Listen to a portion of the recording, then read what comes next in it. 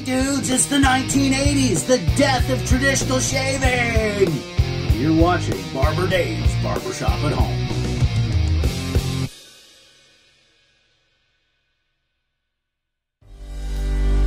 Over time I noticed there's nothing about this that ever feels quite normal. Kinda like we're always in a free fall.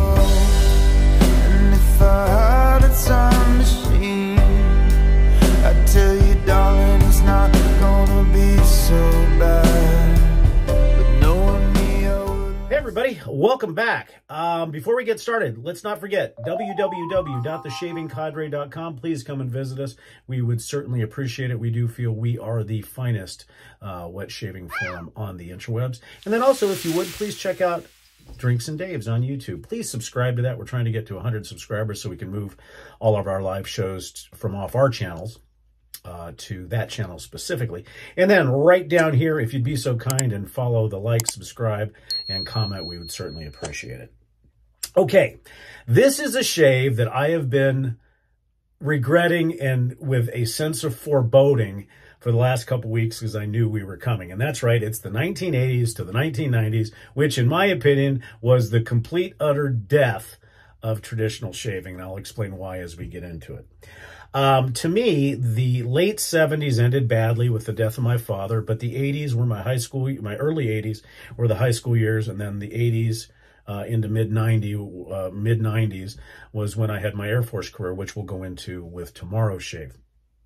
But in high school, you needed to stand out. Now, after my father died, my mom and I became friends. But my mom, being from Puerto Rican descent, she always wanted her son to have the finest things. And God rest her soul, some people would say I was spoiled, but in another way, my mom really took care of the things I like. Now, part of that, as part of being a Puerto Rican boy and German, is to be rico suave, as they said. So my mom always took care of the nicest fragrances and stuff like that. Now, I did have a lot of things left over from when my dad died in the late 70s. However, most of that went to my uncle, his brother, because my mom thought I wasn't really into it. But the one thing that stuck out is Brut. And so we're going to be using Brut aftershave today. I'll go into the fragrance. And the 80s were all about big hair, as you saw on the front end of this, big rock and roll, glam rock, hair rock, Kiss, Ted Nugent, you name it, Metallica, Poison, Rat. It was good music. And what was cool about that good music is it was starting to transition into kind of the electronic synthetic rock like Gary Newman and stuff like that in the late 80s. But it was great for cruising. It was fantastic for cruising. And what did we spend our money on? Most of us, I had a job at a shoe store. What did we spend our money on? We spent our money on impressing girls with Ralph Lauren polo shirts, Sperry topsiders, and stereo systems in your car. And I had a Blaupunkt with Rockford Fosgate, 12-inch woofers, and a 1966 Mustang. So my Friday nights and my Saturday nights were pretty much simple. If I wasn't playing in a football game, then what we did is you ran home, told your mom that you did your homework, took a shower, shaved, and got out to the car wash and then to the gas station to fill your car up for a night of cruising on Speedway. A little bit of nostalgia there. And we listened to 50s music and all kinds of music.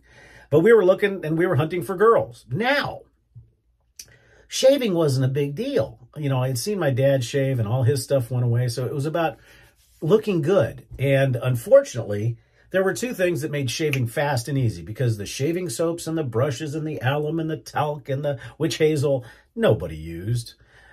Even when I was in the military, it was a quick, fast, and when I was out in the field, very rarely did you get to shave anyways. So what did we use? We used the Astra, the two-bladed Astra, the wonderful pivoting head razor. Well, I don't have one anymore. I threw most of that stuff away because I was like, eek! And we'll go over that in the later decades where I actually rediscovered traditional wet shaving. But I found something that looked like an Astra, and this is actually representative of what I shaved with. And that's right, a disposable cart. 2 blades like the Astra, and it actually has a good shape. This is going to be horrible. Now, for the shaving cream, we didn't use brushes in the 80s. Come on, 80s to 90s. We used, are you ready? Dun, dun, dun, dun.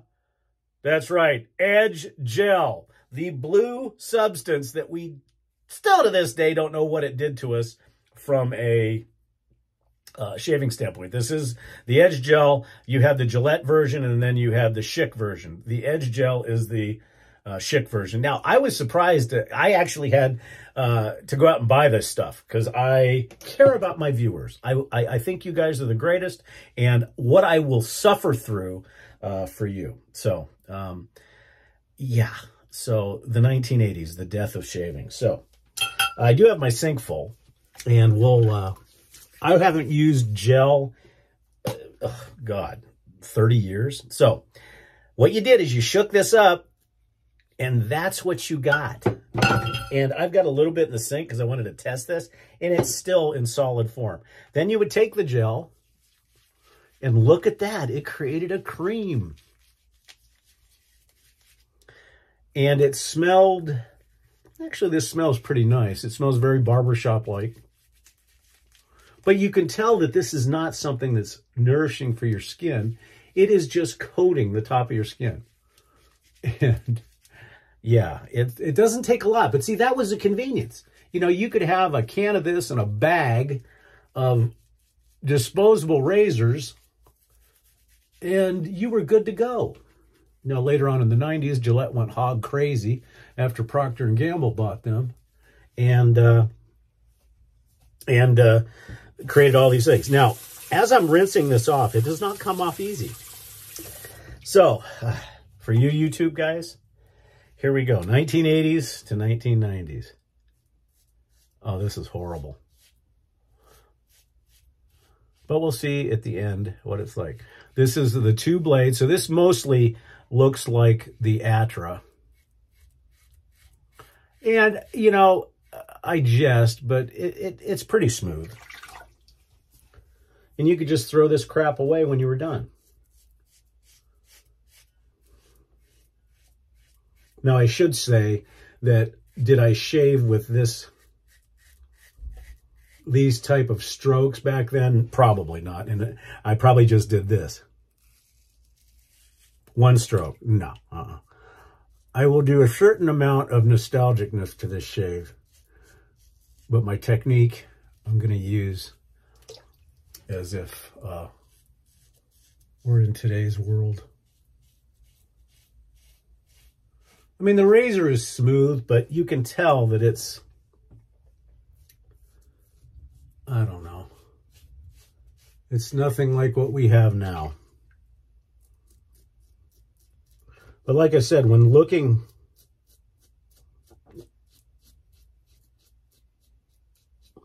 at trying to find these razors, I wanted to find an Atra, but I wasn't going to buy one just for this because I'll never use this stuff again. Okay, so there's the first pass, 2 blades. It's not even near as close to what you get with a single blade now. Now, another thing is, usually the way they marketed the Edge Gel was that you do 1 pass and it's super close and it'll give you a great shave. Horse feathers. This is the 2nd pass. And it's still, we're questing to a DS-BBS shave. I don't know if we're going to get there. Now, would I use some of this stuff for travel? No. I still would bring a regular razor. Now, this is another thing that I did not do in the 80s. Is I didn't do an across the grain, a with the grain, and against the grain pass. As I said, there are certain things that I will not compromise on. So it's usually maybe 1 pass down, 1 pass against the grain, and then out the door.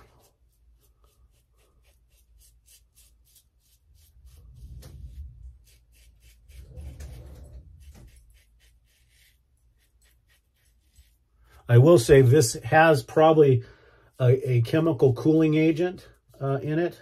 I don't think it's menthol because it doesn't have that menthol smell. However, it is more than likely some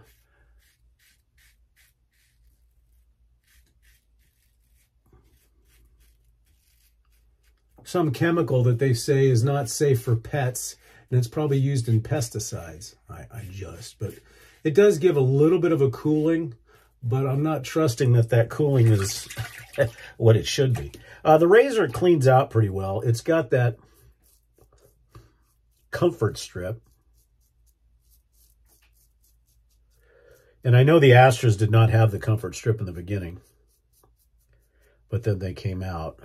But now, you know, they've got six bladed copies of the disposable razors. Okay, so there's 2 passes, and I am still feeling quite a bit of whiskers. So, hey, Gillette, when you say it's the best shave the man can get, or Schick, you guys are full of crap. So, anyway, so here's pass 3. Now, as I said, the gel was not ever designed to do 3 passes. So I would guess if you did 3 passes a day for shaving using this gel, even though you're saving soap, you're using a lot more if you do 3 passes. So, yeah. And this stuff, I'm sorry, it feels sticky. It is slick, I'll give it that, but it's sticky and it's, if the 70s was the decade that we destroyed clothing, the 80s is where we destroyed shaving cream. And what's amazing is in the sink, it turns a very neon color blue. Isn't that fun?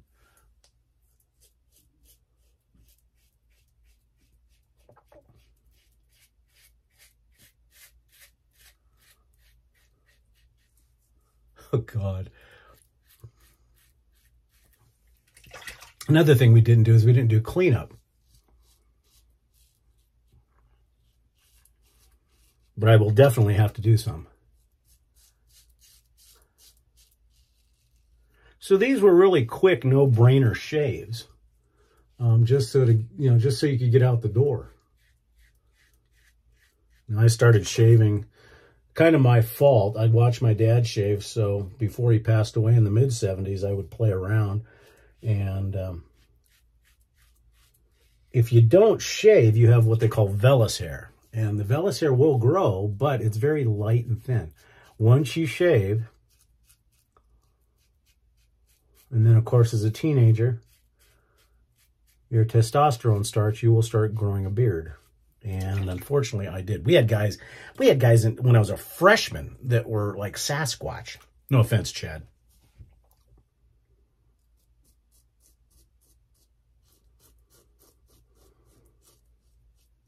So overall, is the shave smooth? As Sam Woodpusher on the forum would say, meh.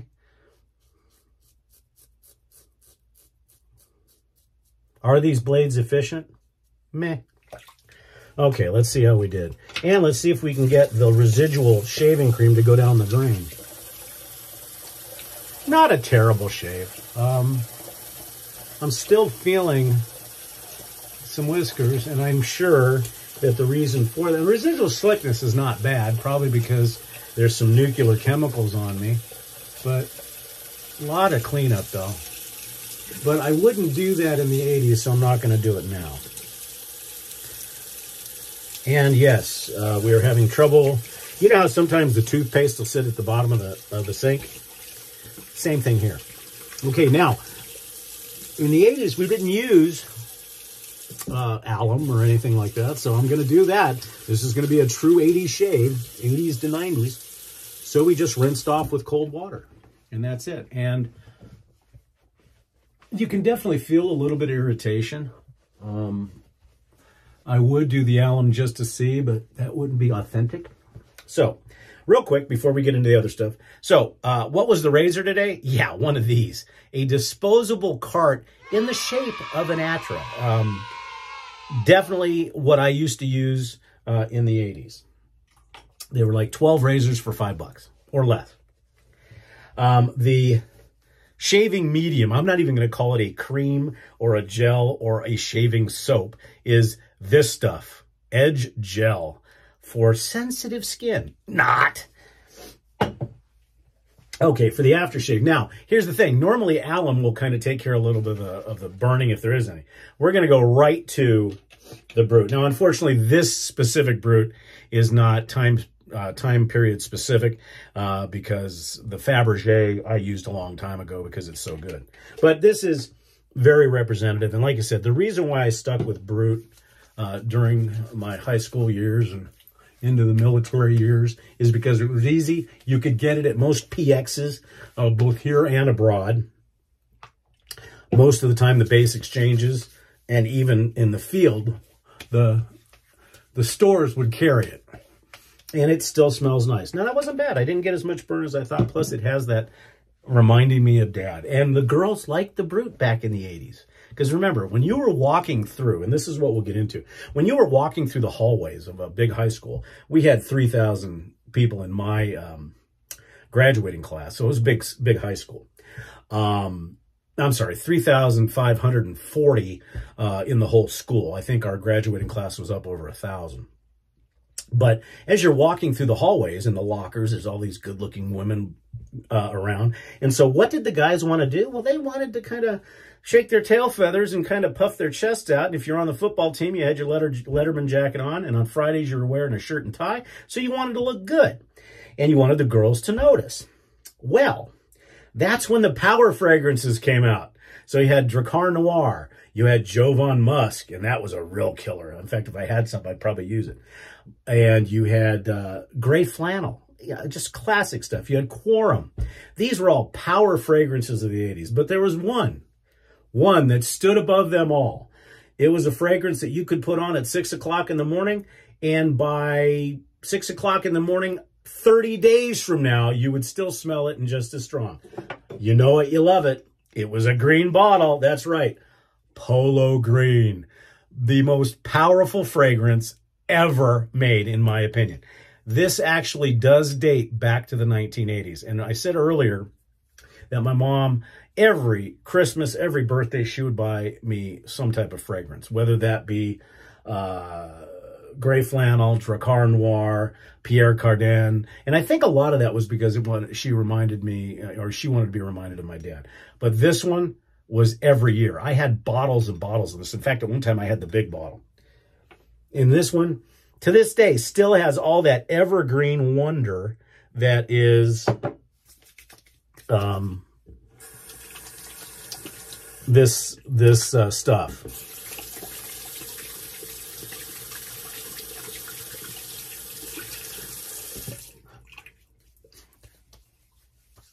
And it is just, and it's actually gotten very, very thick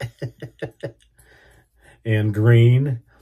But it is, yeah, this is stuff that I think my dog's going to be running away from.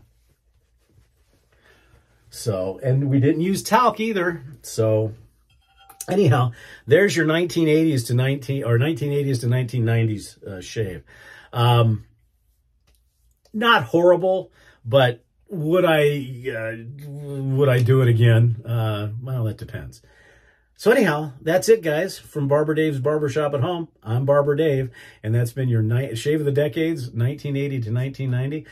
Please join us again tomorrow for 1990 to 2000. Hope everybody has a blessed Sunday, and I hope you're enjoying this, and we'll talk to you very soon. Take care.